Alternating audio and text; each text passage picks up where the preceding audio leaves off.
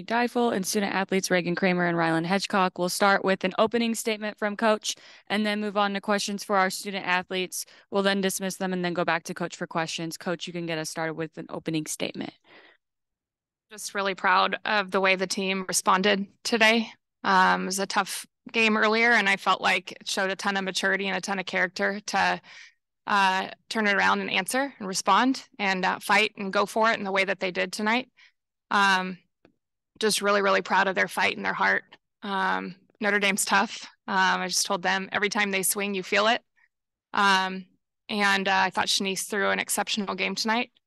And just really proud of these girls and just want to continue watching them play as long as we can.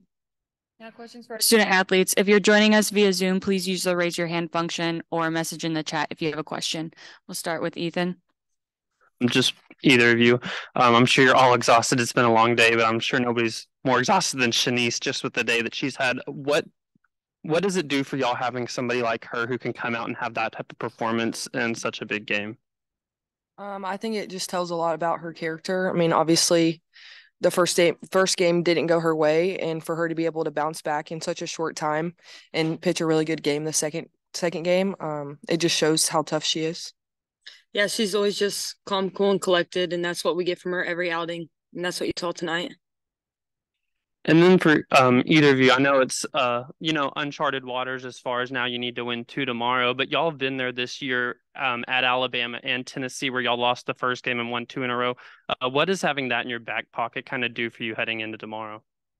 I feel like obviously we know that obviously we have a loss, but we're just going to treat it as every other game. We're going to come out and play the best that we can and fight every single pitch until we don't have any more outs. So, yeah, I think we're just treating it like a series. So just come out and play to win the series, just like we did all SEC.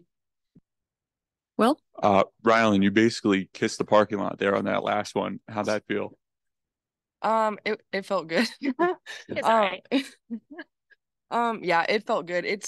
It's nice whenever it comes off the bat and you kind of already know that it's out. So yeah, it felt good. Great. You've come up in some huge moments here in the last couple of days. How you doing? I'm doing great.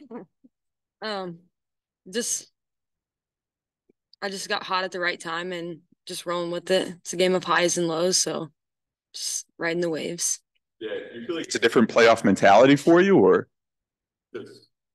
No, I don't really think much. I'm just up there just swinging. I'm always trying to do my best, so same mentality. Don't treat it any differently.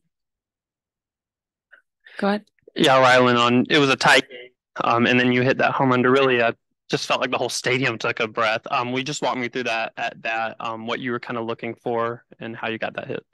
I wasn't really looking for anything in particular. I feel like going in there, I knew that all her outside stuff to me at least was way outside, and she just came more up and in, and I tend to like inside pitches more, so I just saw a screwball and hit it.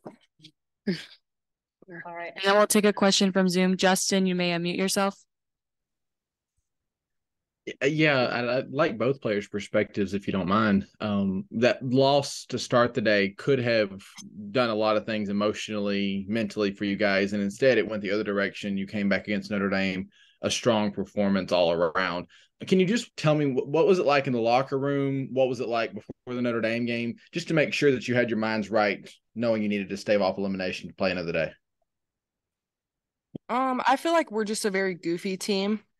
So we kind of just were goofing around, ate some sandwiches, and we just try not to put more pressure than we needed to put on ourselves. And yeah, and just like I said, be goofy and be ourselves and not try to get out of ourselves, and force something. And we know that we can come back and fight, and that's what we did.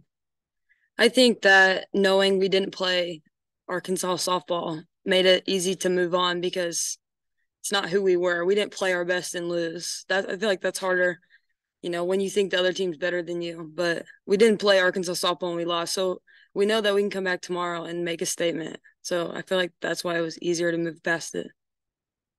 Thanks, you two. You may be dismissed. Thank you.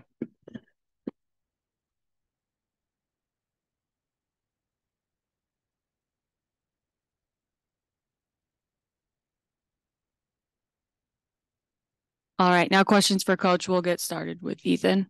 Just kind of what I asked them about how, for at least for Arkansas in a regional setting, this is new territory as far as needing to win 2 in a row tomorrow, but that y'all have been there this year in series and done the same thing. Just what's the message, I guess, to the team heading into tomorrow, knowing what's at stake?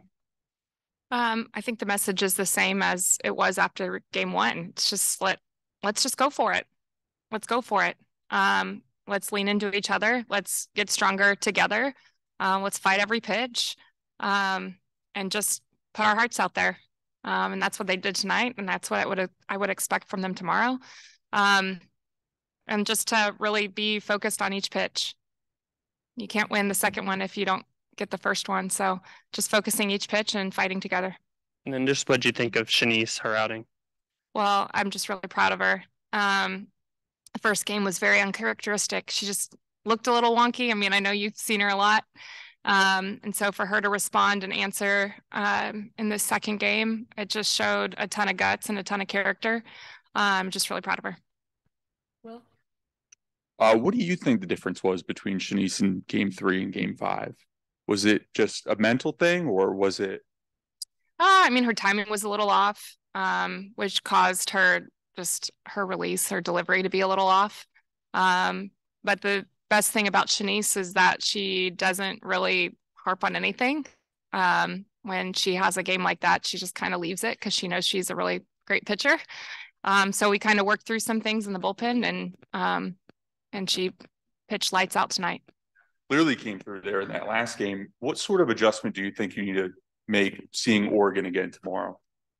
Oh, we just need to play a better version than what we did today. And just keep throwing punches. They're a great team. They put a lot of pressure on you offensively. And so I think just keep throwing punches and fight, and we'll give it everything we have.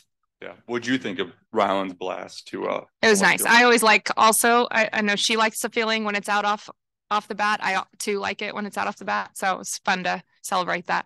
Yeah. And Reagan's come through in some huge moments here. Did you see that clutch gene in her? Oh, well, yeah, she's been huge for us all year. She has just been so steady in the 2-hole. And I mean, she just very rarely has bad at bats. She makes pitchers work. She knows exactly the zone she's going to attack, and she's seeing the ball really well right now. And she's in a really great spot, but she's been great for us all year. Yeah. She hasn't done a whole bunch offensively, but she has been on top of things defensively. It looks like she's really dialed in over there. Is she bringing something different in the dugout that we're not seeing?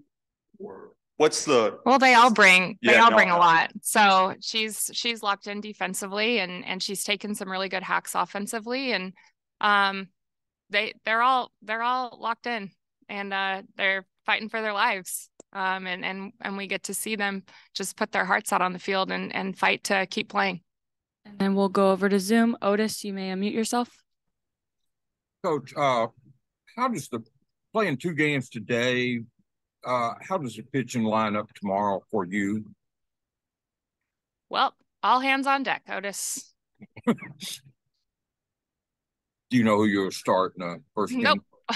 I do not. Tell me if you did. Nope. I don't blame you. Yeah. Thanks, Coach. Thank you. Thank you.